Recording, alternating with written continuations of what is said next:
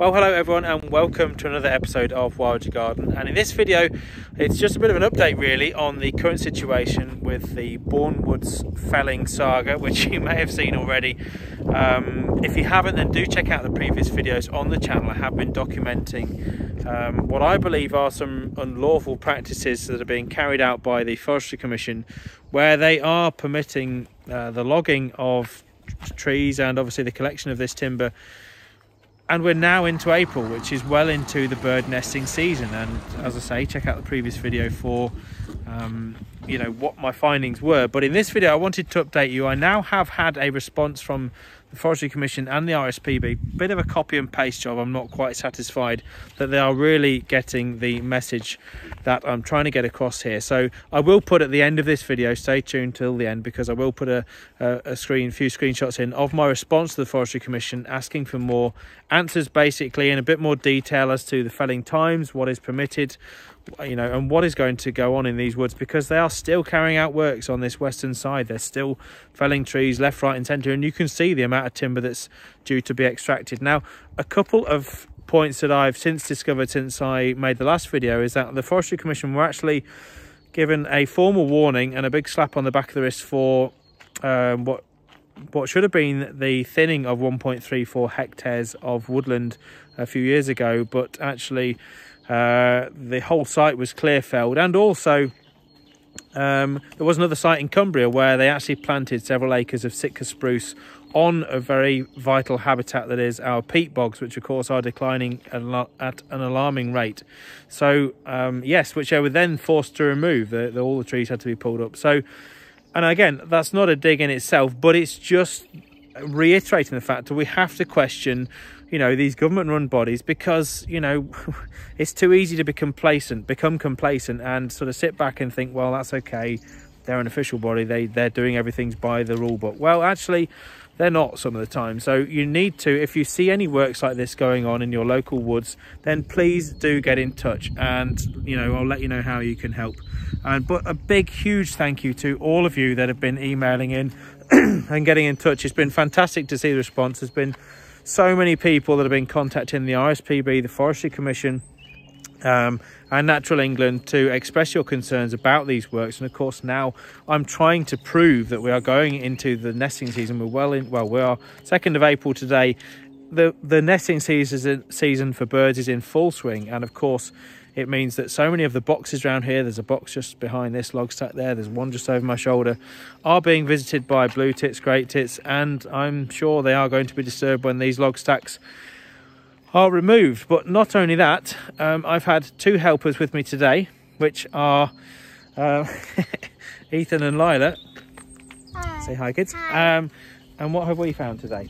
We found a robin flying in and out of the logs. Can you hear him singing in the background? Yeah, and we're 90% sure that he lives in there. Well, we think probably that the female is on eggs, don't we? We think the robin is making a nest in there. Yeah. And you can hear the male singing there. Look, and he's actually sat on top of the logs. Can you see? It's actually on top, on the back side, on that branch over there.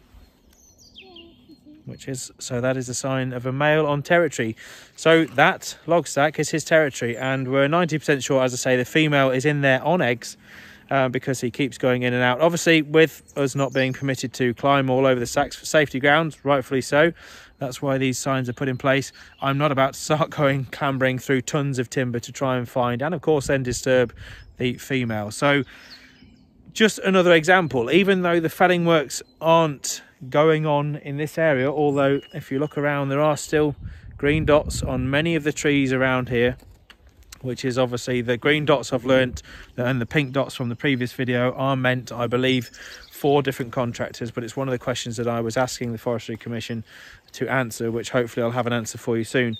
But regardless of whether any more trees are felled, this timber is yet to be collected, and there's clearly robins nesting in that log stack, which of course they will do in the wild. They'll nest low down in log stacks, in brash piles. I've seen them nest on like an old jumbo sack, you know, in a garage about a foot off the floor. They'll nest almost anywhere, old boots, wellies, all sorts, in garages, as you probably know, kettles, the lot, you know. So Robins will nest almost anywhere, as will wrens, dunnocks, song thrush, blackbird. They'll nest in log stacks like this. So I'm very conscious there are nesting birds that are going to be disturbed if this timber is collected. And, you know, I don't think you need more evidence than that. There is no hard and fast way about saying these birds are going to be disturbed if this timber is collected. So I just wanted to highlight those points to you today, give you a bit more of an insight and an update. And, you know, we need a change. I think the biggest thing we need to try and implement, and a guy that's been in touch recently on the email a lot, who's been really helping with the campaign, has suggested, and I think is quite rightfully so, we try and differentiate between the commercial plantations for a woodland or sort of for a timber crop and our public spaces. Now, I know the public spaces still need managing, but there are so many Forestry Commission owned woodlands that are being managed without